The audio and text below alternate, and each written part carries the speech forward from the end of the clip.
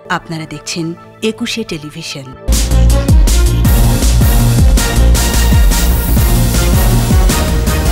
মহামারীকালে ঘরবন্দি ঈদ, স্বাস্থ্যবিধি মেনে মসজিদে জামাত, করোনা দুঃসময় পেরিয়ে সুদিনের জন্য প্রার্থনা। দেশবাসীকে রাষ্ট্রপতির ঈদ শুভেচ্ছা, দরিদ্র জনগোষ্ঠীর পাশে দাঁড়াতে বিত্তবানদের প্রতি আহ্বান। করোনায় মৃতের সংখ্যা 500 ছাড়ালো, ঈদের দিনে আক্রান্তের রেকর্ড 1975।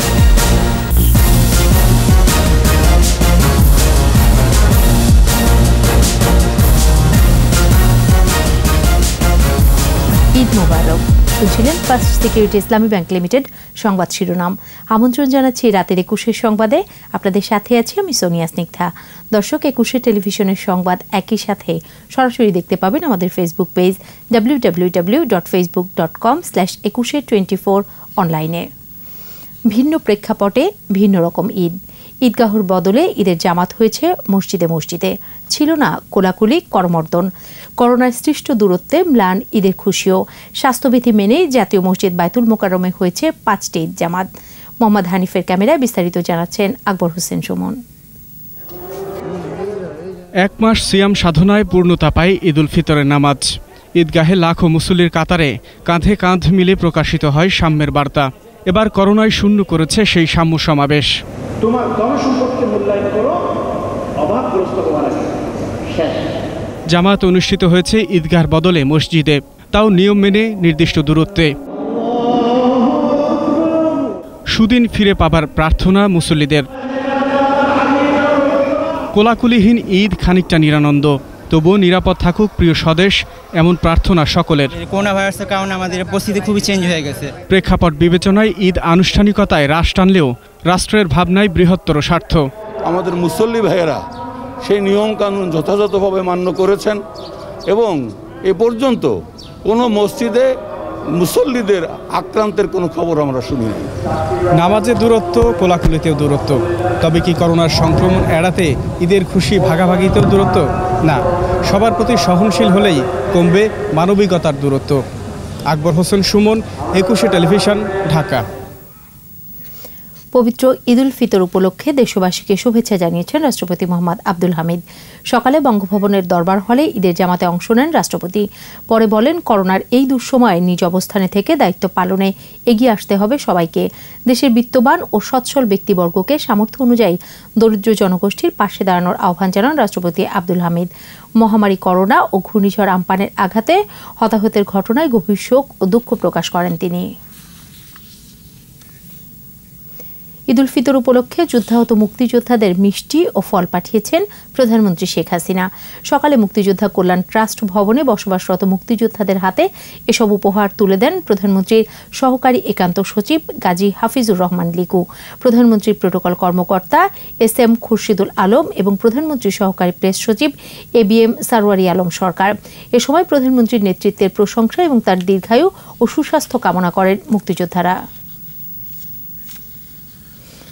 করোনায় সর্বোচ্চ আক্রান্তের দিনে মৃতের সংখ্যা 500 ছাড়িয়েছে। ঈদের দিন শনাক্ত হয়েছে 1975 জন এবং মারা গেছে 21 জন। আক্রান্তের সংখ্যা 35,585 আর 433 জন সুস্থ হয়। এই সংখ্যা 7,000-এর বেশি। নিয়মিত স্বাস্থ্য বুলেটিনে করোনামুক্ত বিশ্বের প্রার্থনা জানানো হয়। সেই সাথে স্বাস্থ্যবিধি মেনে চলার পরামর্শ দেওয়া হয় স্বাস্থ্য অধিদপ্তরের বুলেটিনে। প্রণব চক্রবর্তী রিপোর্ট। জানাই ঈদ মোবারক এবং আসসালামু আলাইকুম। পরম করুণাময়ের কাছে আমাদের সকলের প্রার্থনা, এই পৃথিবী আবার সবকিছু আগের মতো স্বাভাবিক হয়ে যাক। মাননীয় প্রধানমন্ত্রী শেখ হাসিনার সুদীর্ঘ নেতৃত্বে এবং প্রত্যক্ষ তত্ত্বাবধানে করোনার বিরুদ্ধে যে যুদ্ধ চলছে তাতে অবশ্যই আমাদের জয়ী হতে হবে। তবে দরকার সকলের সহযোগিতা, সচেতনতা এবং সতর্কতা।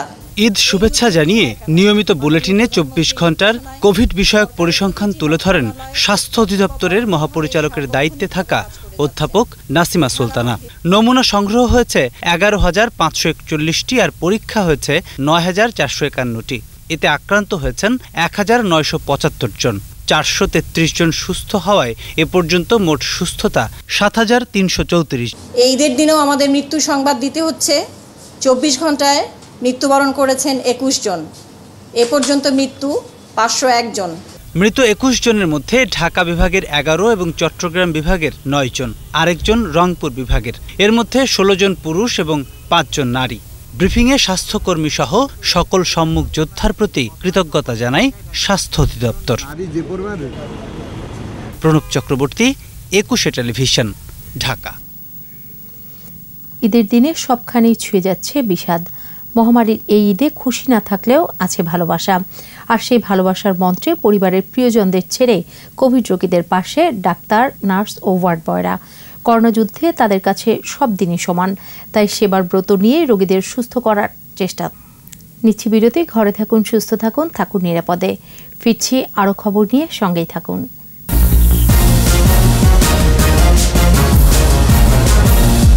আবারও আমন্ত্রণ রাতের ২১ সংবাদে।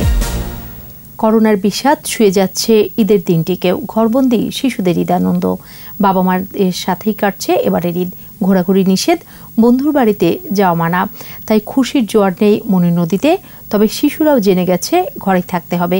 পরিস্থিতি মেনে নিয়ে সব আনন্দ তুলে রাখছে আগামী ঈদের জন্য। শিশুদের ঈদ বিনোদন নিয়ে স্মৃতিমণ্ডলের ধারাবাহিক প্রতিবেদনের প্রথম পর্ব আজ।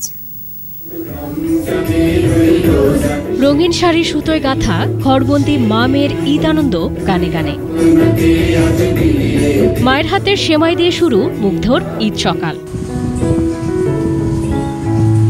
বাইরে যাওয়া নিষেধ, তাই ঘরেই জমেছে আয়াত, আদিবা, মুতাসা, ফারিয়ার ঈদ আড্ডা।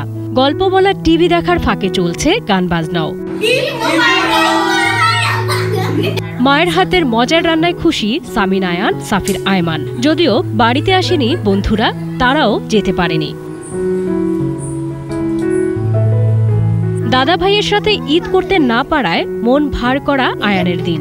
সারাক্ষণ মন খারাপ থাকলে কি চলে? আজ যে ঈদ, তাই তো বেজে উঠছে তার পছন্দের সুর। আমার দাদা ভাইয়ের বাসায় যাইতে পারি না, আমার অনেক মন খারাপ। তারপরও আমরা ভালো থাকি, বাসায় থাকি। ঈদের দিন ঘরের ভেতরেই অদৃতর খেলা, বাইরে বের হতে চোখ রাঙাচ্ছে করোনা। ছোট্ট ওয়াসিয়ার ঈদ কাটছে বাবা মায়ের সাথেই। টিভি দেখা, লুডু খেলা, সাজসজ্জায় ব্যস্ত ওয়াসিয়াও জানে ঘরেই থাকতে হবে এবারের ঈদে। আজকে ঈদ, তোমাদের সবাইকে ঈদ মোবারক।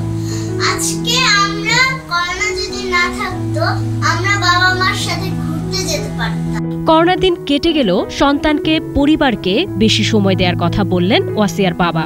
শিশুদের মানসিক বিকাশে বাবা মায়ের অবদান, বাবা মায়ের সময় দেয়া, এটা যে কত গুরুত্বপূর্ণ, এটা আমি গত ১ মাসে খুব হারে হারে টের পাচ্ছি। একদিন কাটবে এই বিষণ্ণ সময়, সুন্দর নিরাপদ দিনের প্রত্যাশায় সবাই।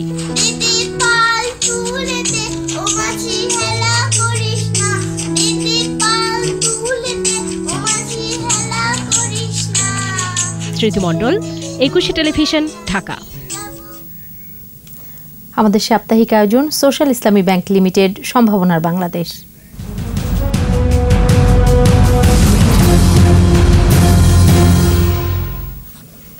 একটু জমিও যেন পতিত না থাকে। করোনা পরিস্থিতিতে ভিডিও কনফারেন্সে প্রধানমন্ত্রী শেখ হাসিনার এই নির্দেশের পর মৌলভীবাজার জেলা প্রশাসনের উদ্যোগে পতিত জমি, বাসার ছাদ, টবে চলছে সবজি চাষ।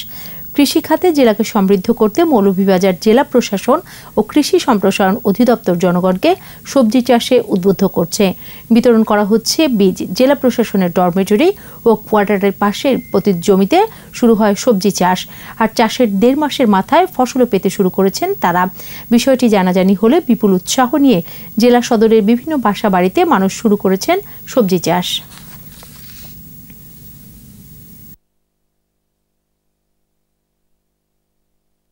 আর এরই সাথে শেষ করছি রাতের ২১ সংবাদ। যাবার আগে ফার্স্ট সিকিউরিটি ইসলামী ব্যাংক লিমিটেড সংবাদ শিরোনামগুলো আরও একবার। মহামারীকালে ঘরবন্দি ঈদ, স্বাস্থ্যবিধি মেনে মসজিদের জামাত, করোনার দুঃসময় পেরিয়ে সুদিনের জন্য প্রার্থনা।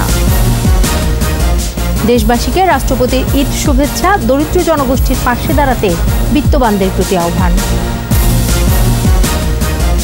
করোনায় মৃতের সংখ্যা ৫০০ ছাড়ালো, ঈদের দিনে আক্রান্তের রেকর্ড ১৯৭৫।